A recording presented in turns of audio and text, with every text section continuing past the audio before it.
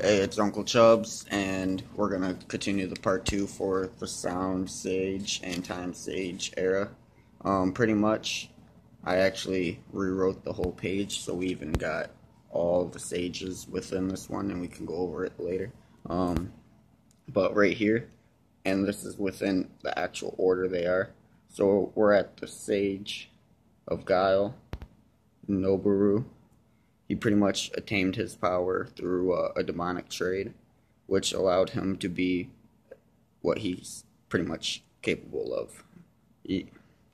His name represents exactly what he is. Um, but they pretty much used him to get stuff done. Um, but next, we got the Sage of Life, Kulam.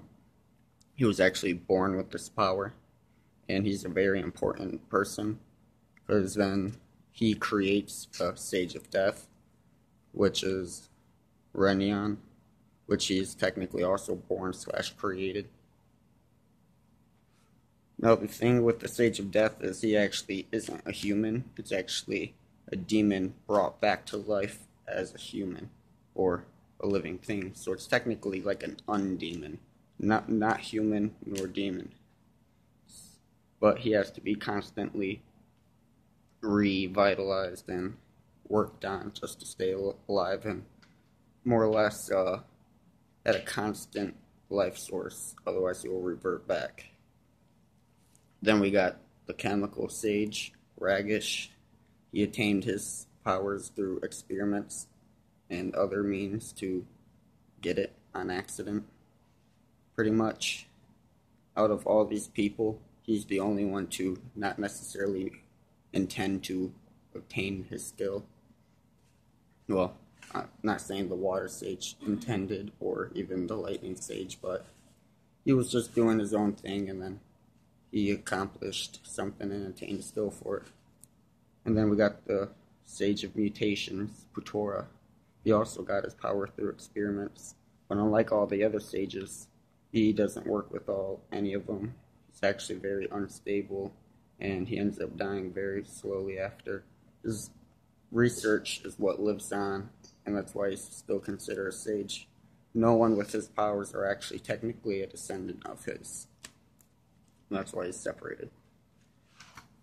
And pretty much, this right here, from Putora all the way up to Bara, are all the type of sages within this era. And here's the cool thing that I forgot to include last time.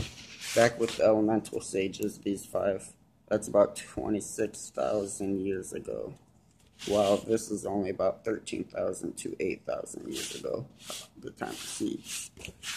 Now the thing with some of these sages, depending on how they got their powers, what their powers are, they can start living longer and more efficiently, or they just start becoming technically a demon to where they're technically dead already but still functioning alive. And these sages are very important to the world history later on, which we'll discuss that later. We still have some more sages to cover, which we'll cover them in this video as well since there's only 5 left. So for that we got the Sage of Puppets, Kaku. He did his stuff through training and knowledge. He pretty much took previous sages' powers and knowledge and repurposed it to control other things from afar, not like earth power or anything like that, but like people or creatures or inanimate objects. We also have the illusionist sage, Suki. That is, my bad. He pretty much got his power through demonic trade, and it pretty much allowed a large branching out of powers from then on. We also have the Sage of Light, Moradora, and they got their power through knowledge and practice, just through research from previous sages above. Pretty much knowing the Sage of Shadows powers and all that it can do and other people, it allowed the birth of light and the control of it. Then we got the Sage of Souls, Argmeyer, or the first professor, wizard, whatever, he has many titles. But he is the founder of the Soul Society.